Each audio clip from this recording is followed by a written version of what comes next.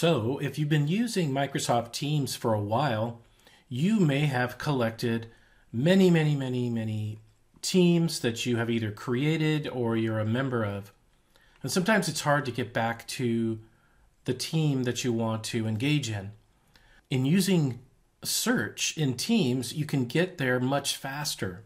So you can come up here to the very top, you have the search box, and you can click Go To right here. You'll see Go To. And then you can search for the team name.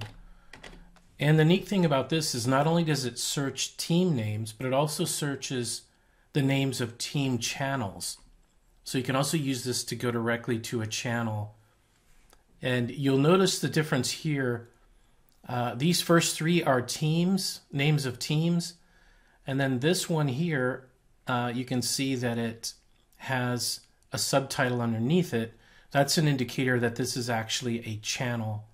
So the channel name is EdTech, and it's within the team FUSD 4th grade teachers. So this is a nice feature where you can jump right into those teams and places. Now, the next thing you can do here in the search is you can search by keyword, and what you'll be able to do is search across all kinds of content within Teams. So I'm just going to go ahead and hit enter here after my keyword is entered. And what you're going to see up here is we're looking at all of the search results. And those search results include messages, and those messages could be in the main chat area, or they could be in the posts area of a channel. We have people, so people in your organization. And then we have files, so it would also search files across all of your teams. And so if I scroll down, I can just kind of browse through the results here to see if I'm looking for a specific message. If I knew that this was within a message, I could go here, I could go to show more messages and expand those. Here's files down here. But I could also come up to the top and filter these. So I could say, you know what, just show me messages.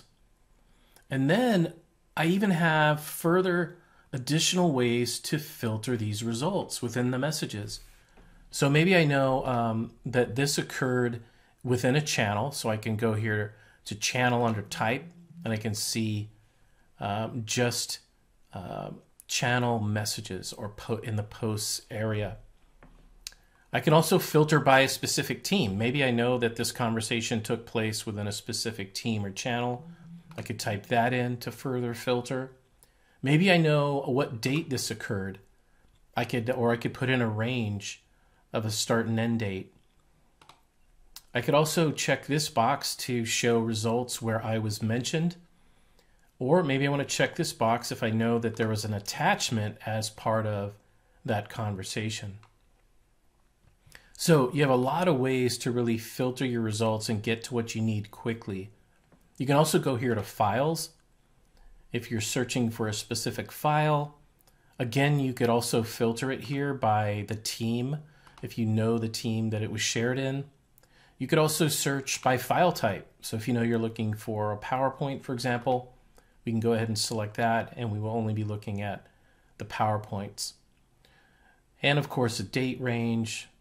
So you have a lot of great opportunities in here to quickly drill down and get to what you need using Microsoft Teams Search. All right, have a great day.